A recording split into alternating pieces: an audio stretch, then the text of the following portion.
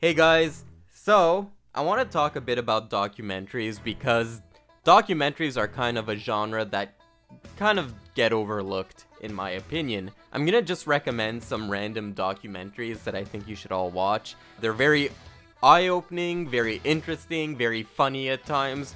So let's go through some documentaries that I like.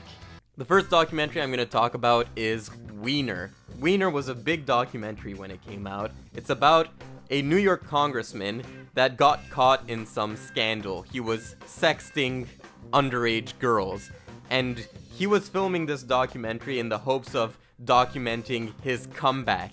And unfortunately, it didn't really turn out to go that way. This follows the politician Anthony Weiner, who has been making headlines, especially when Trump was running for his election the first time.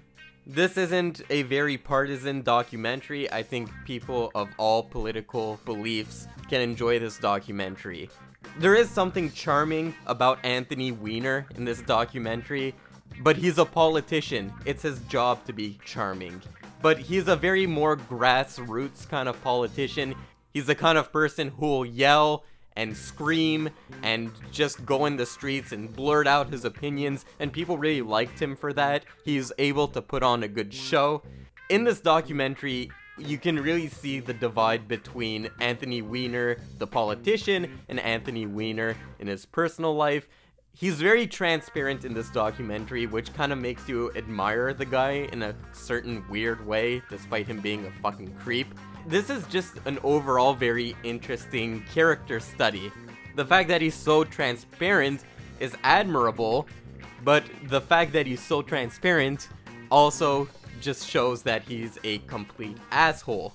He's a pathetic, but dedicated, narcissistic, yet charismatic politician. It's really about a guy who never learns his lesson.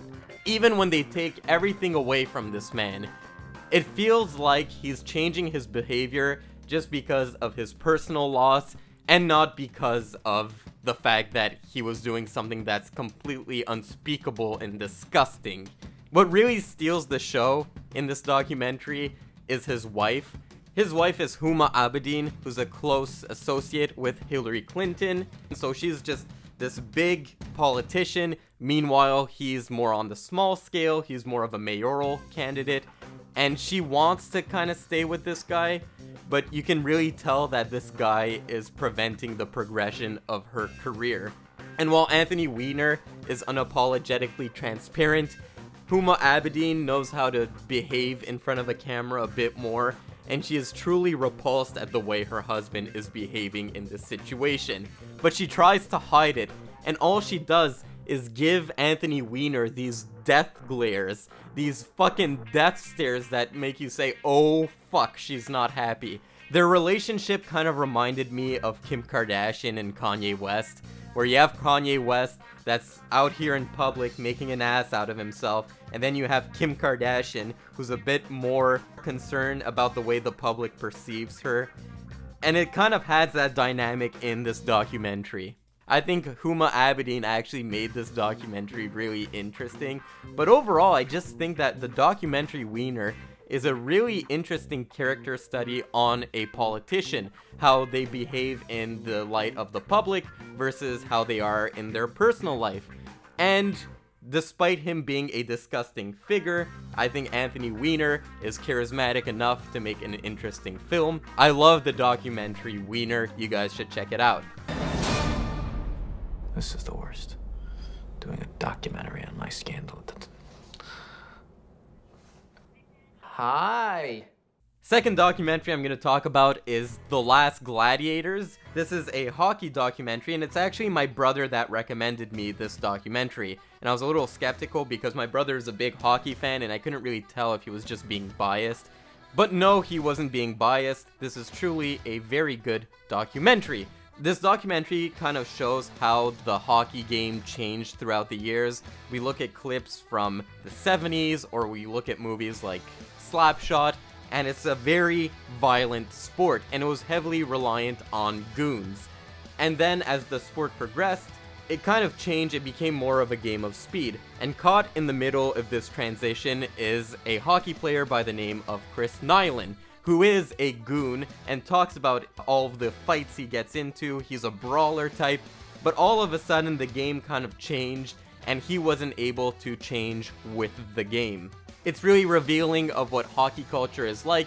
We learn the importance of goons. A lot of people who aren't really familiar with hockey don't really understand why there's fighting and why it's such a violent sport. And this documentary kind of explains it perfectly. Why is hockey so violent?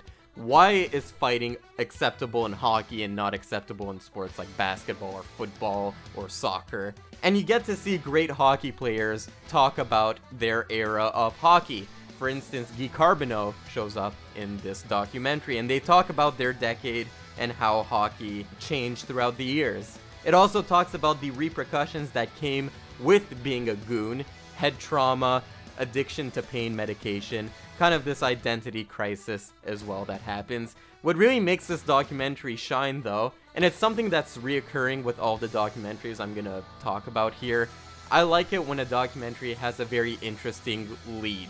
I like it when the center of the documentary, the person in question, is very entertaining. And Chris Nyland is so unapologetically Bostonian. He has like that Boston accent. It's just very revealing of hockey. Even if you're not a hockey fan, I think the documentary, The Last Gladiators, I highly recommend it. It's really entertaining. The hard part for me is changing those things that are ingrained in me. But I want to live.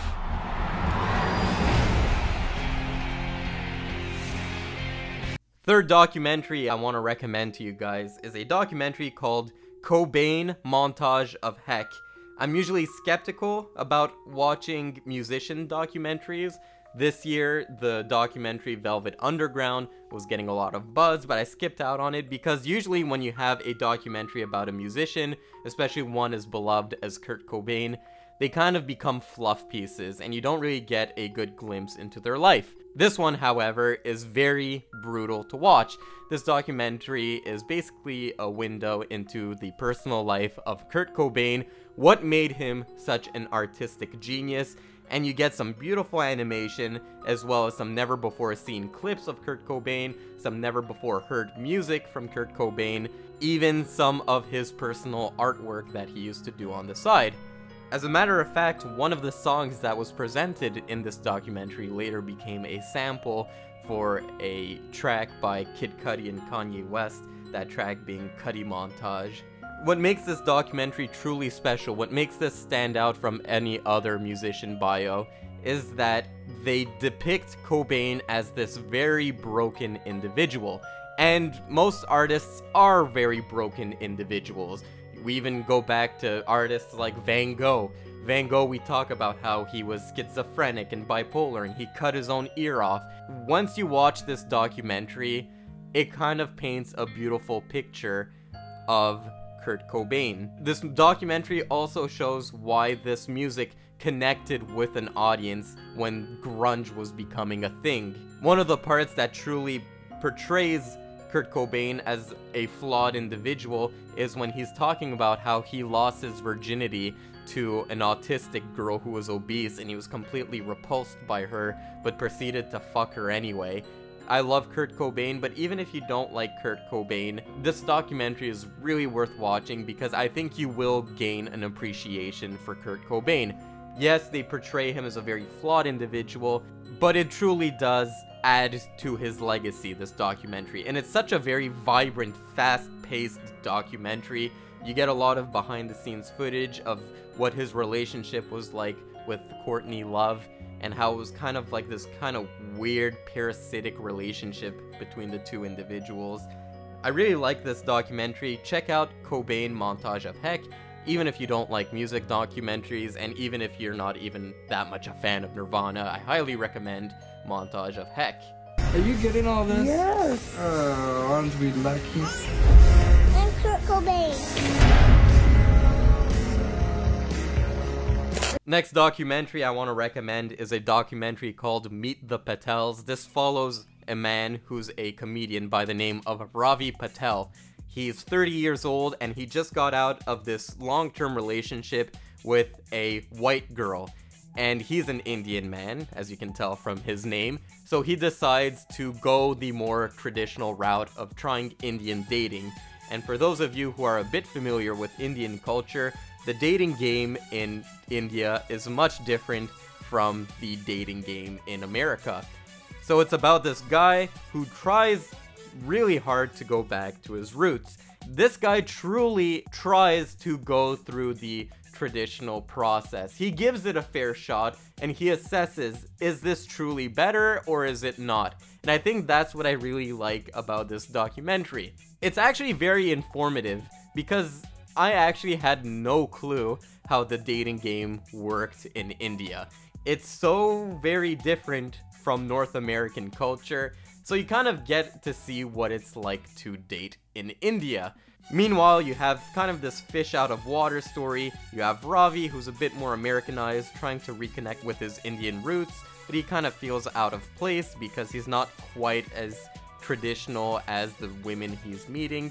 This whole documentary is filmed by his sister, and there's a dialogue that constantly goes on in the film between the sister and Ravi, and they really have a good charisma together. They really have a strong bond.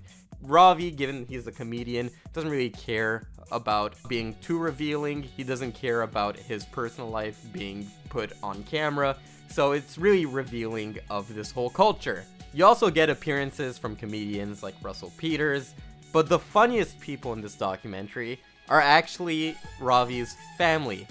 Ravi's family is so supportive, yet they're so different. It doesn't really poke fun at Indian culture, but you kind of get to see those different stereotypes play out. There's a lot of technical flaws in this documentary, especially when it comes to its sound and its camera work. The camera work is pretty poor, and the sound does get muffled at times, and you kind of just hear static. It's a very, very cheap documentary, and a lot of it is hidden camera stuff. But this is a perfect example of a movie that's heart kind of overshadows its other shortcomings. I thought this movie had a lot of heart, and I really liked Ravi as a person, and I want to recommend this documentary. Watch Meet the Patels. I believe it's on Netflix, if I'm not mistaken.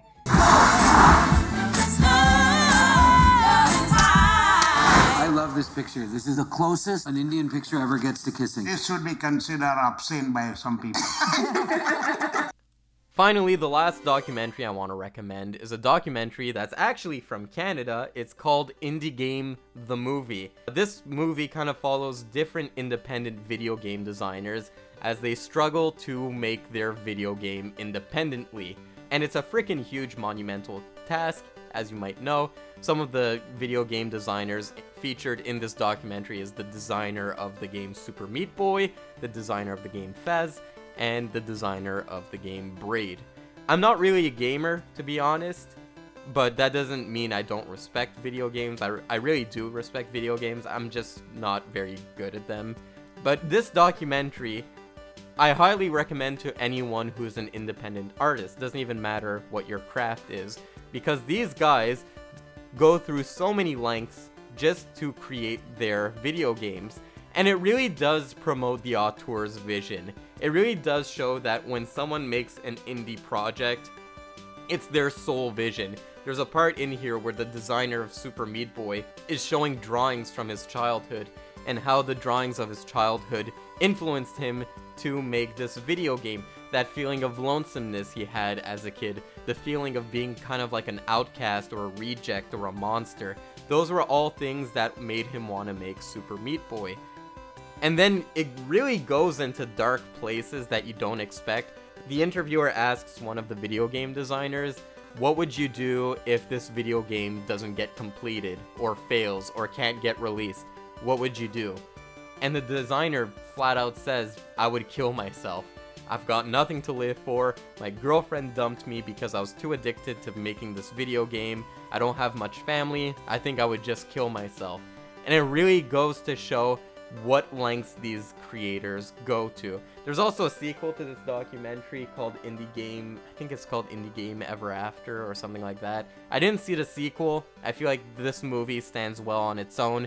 I really like this documentary, Indie Game the Movie. Go check it out.